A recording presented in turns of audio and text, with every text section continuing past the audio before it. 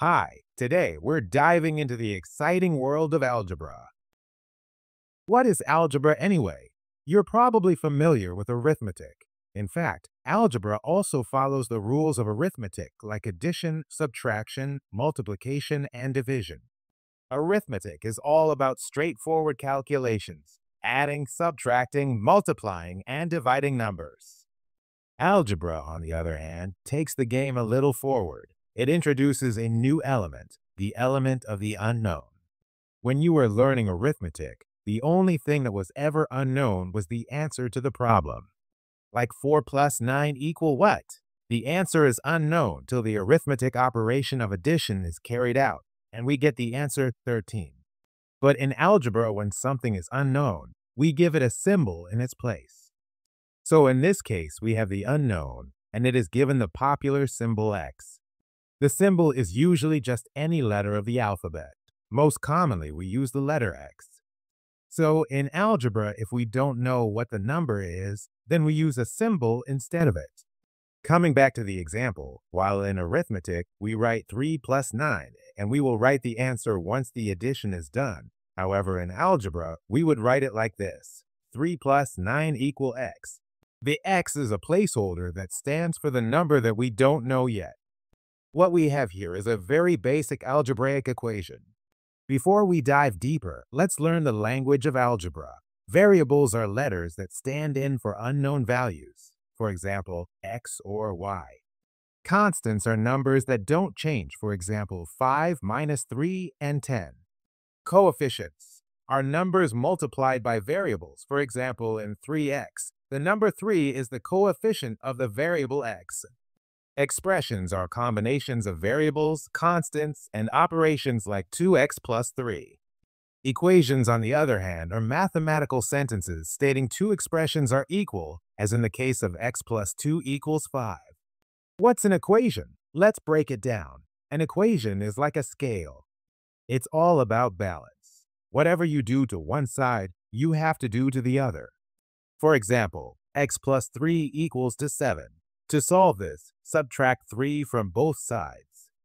X plus 3 minus 3 equals 7 minus 3, and simplifying, we finally get x is equal to 4. Let's set the ground rules for algebra. These are your tools for cracking the code. Do the same thing to both sides. Think of equations as scales. Keep them balanced.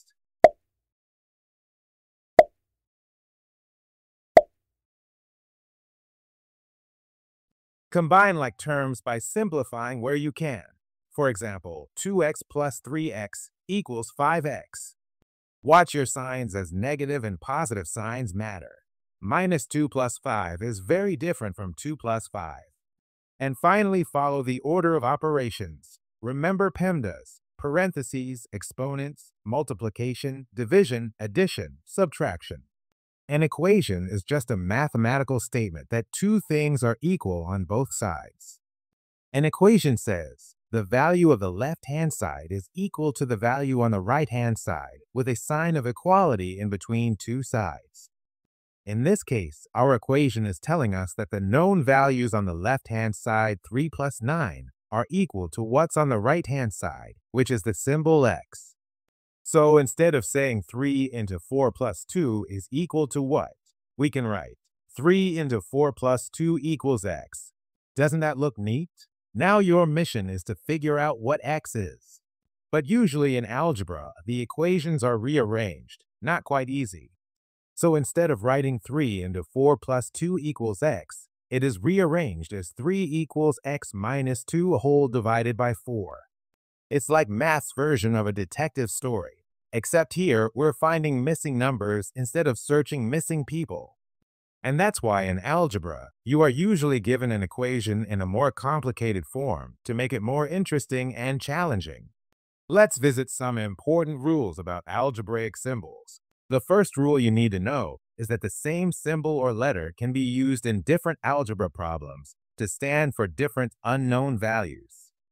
Like in one equation, x plus 2 equals to 6. Here the value of x comes out to be 4.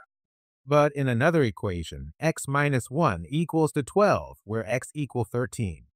So one symbol can be used in different equations. But one symbol cannot have two values in the same equation. Let's see. If x plus x equals to 6, this means that there are a lot of different numbers whose sum can be 6, like 2 plus 4, 1 plus 5, or 3 plus 3. But if the first x stands for 2, then the other x has also to stand for 2 as a rule. It cannot happen that in order to get the answer 6, we give first x the value of 2 and the other x is given the value 4. Thus, in this equation, the value of x equals 3 only. If you wanted symbols to stand for two different numbers at the same time, you would need to use two different symbols, like A and B. So no matter how many times one symbol is used, it will carry the same value in the same equation, right? Let's move forward. So we have learned that in one particular equation, one symbol cannot have two values. How about two different symbols having the same values in the same equation? Let's figure it out. Let's say you have the equation a plus b equal 2. What could a and b stand for so that the equation is true? Well, if a equals 0, then b has to be 2 for the equation to be true. Or we could switch them around. Now a equal 2 and b is 0. The equation is also true, but there's another possibility. If a equal 1, then b is also to be 1, right? So even though a and b are different symbols and would usually be used to represent different numbers, there are times when they might represent the same number.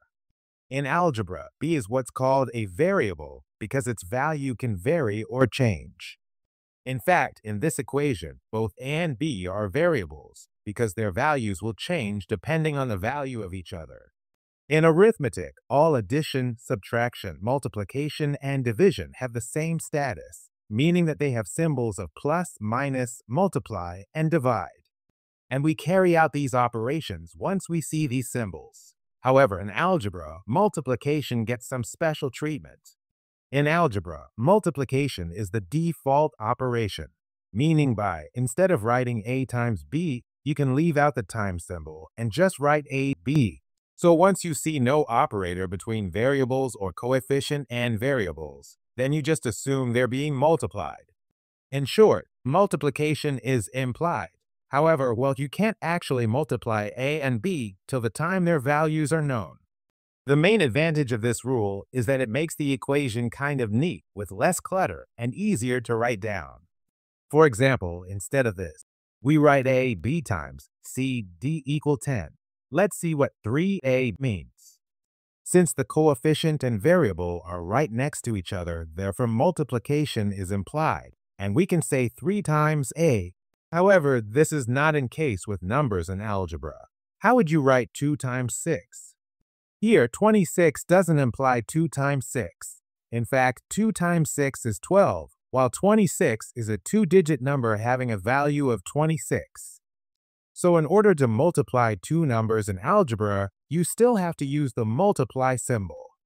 Or unless you use parentheses. While parentheses are used to show grouping in math, you can use them to show multiplication. So let me put it this way. Parentheses are used to group things. But whenever you put two groups right next to each other with no operation between them, guess what operation is implied?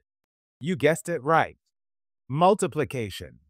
So if you see this, then it is implied that the sum of a and b is multiplied by the sum of c and d. Likewise, 4 times 5 can be written as shown, so that it is not confused with number 25. While it may seem a bit odd to have only one number in parentheses, but that's perfectly okay in maths. Solving equations is like peeling an onion. You work layer by layer to uncover the answer. Here's a classic example. To solve 3x plus 2 equal 11, we subtract 2 from both sides, and we get 3x equals to 9. Now in step 2, we divide both sides by 3. And there you have it. The answer is x equal 3.